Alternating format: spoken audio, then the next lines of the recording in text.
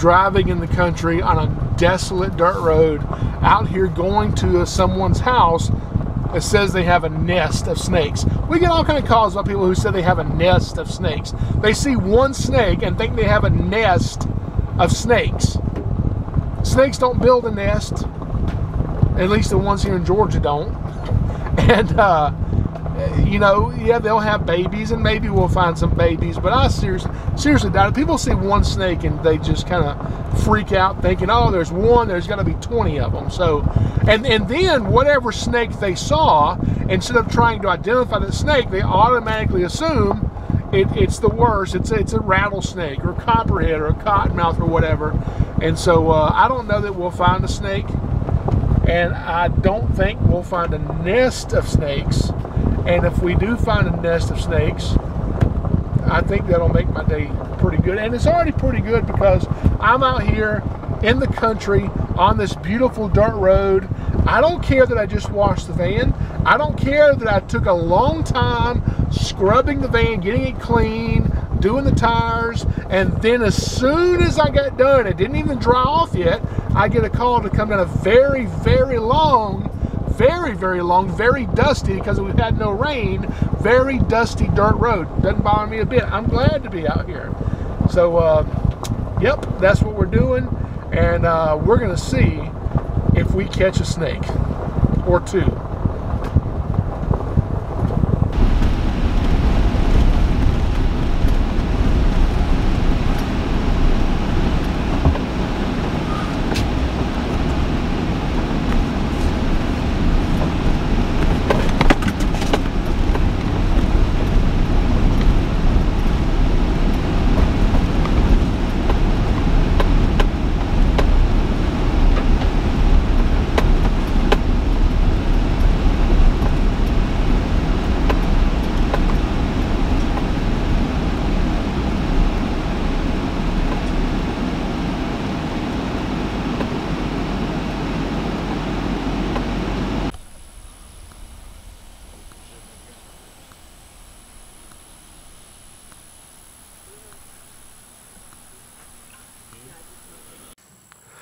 Now what I need to do is I'm going to actually look through this grass, this tall grass here, and just see if there's anything hiding here. And the important thing is being able to make sure you see where your foot's stepping before your foot steps there. And not only that, but around where you're stepping, because if there's a rattlesnake, you know, 2 foot off to the side of me, and I don't see that, that can be a really, really bad thing.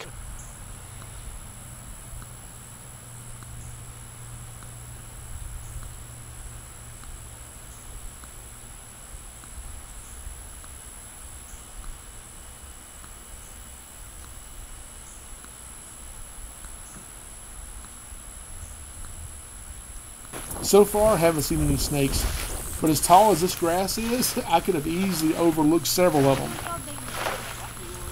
This is just a perfect hiding place for rodents, and then that brings in snakes. Nothing inside here either. I think it's time to take a look out back. If I was a snake, I think this is where I'd want to live.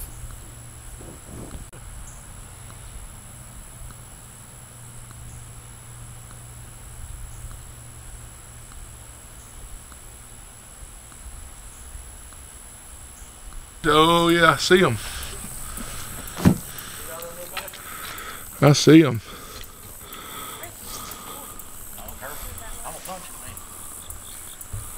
Right there at the back of the shed, right in the center of the screen, there's a whole bunch of snakes. And yep, those are rattlesnakes. I don't even know how many snakes this is. This is a lot of rattlesnakes, and they're starting to move. So we're going to jump in here and see how many we can get. I don't know that we can get all these things because they are moving already. And here they go.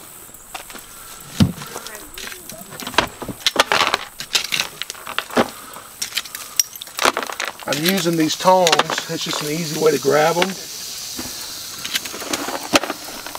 Trying to get them in here quick before they just disappear underneath the shed here. And we've got a lot of them we just missed.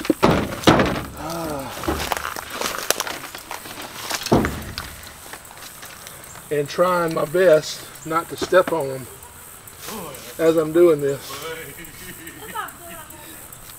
This grass is tall, and there's probably rattlesnakes right here around where I'm standing. So it's just a matter of watching my step and not getting too close to the edge of this barn in case Mama's there, because I don't want to be in the strike range of her. But I don't want to step on rattlesnakes. Man, all these things just took off and went everywhere just now. These snakes blend in so well. So before I kneel down here, just trying to make sure I'm not on top of one, and that you know, just because I clear this area doesn't mean in a few minutes one couldn't come crawling out from somewhere else. But the only way to look under here is to get down and look under here. That's it. What can we see? Okay, I see some.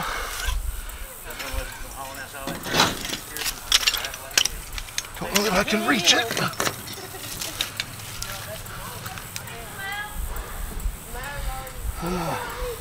Don't let ties out.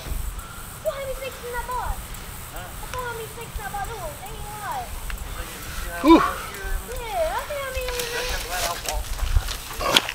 There's a bunch of gravel and rock under there, and they kind of disappeared back up into it.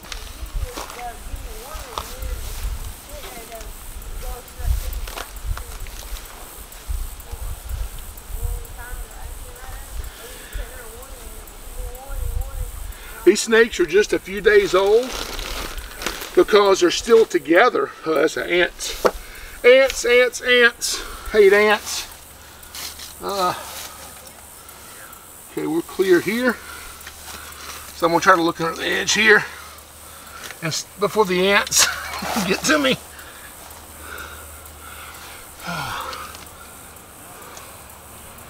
I'm looking for Mama. Where's the Mama snake?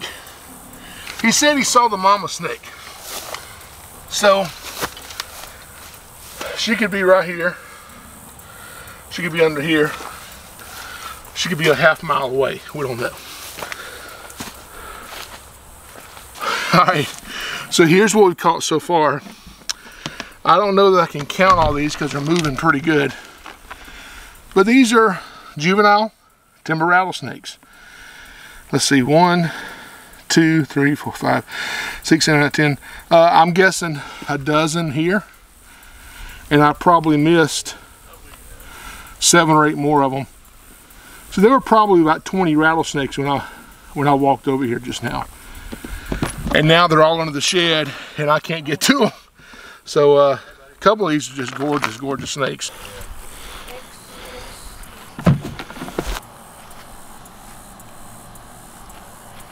I know when the mama is for sure. I know that thing's she's on. How big was the mama? 12 Like, inches. no, not 12 inches. Like almost as big as me. When she stretched out, she was made to that post right there. Right, wow. Yeah, she was. I know she's still under there. There's a lot of snakes though. You want to carry them to the van?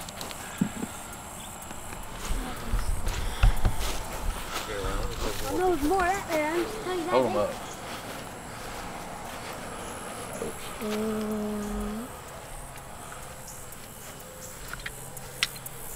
Creepy.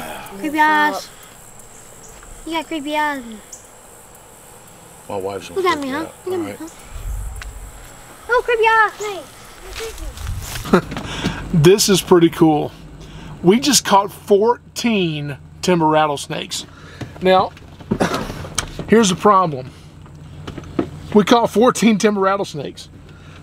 So the question is, what am I going to do with 14 timber rattlesnakes? And the answer is, well, I have no idea. You know, The problem with going out and catching a rattlesnake like this is timber rattlesnakes in particular don't do very well being relocated. And unless we can relocate these rattlesnakes somewhere nearby this general area, not right here near his yard, of course. He's got kids here, so we don't want to do that to him. But, you know,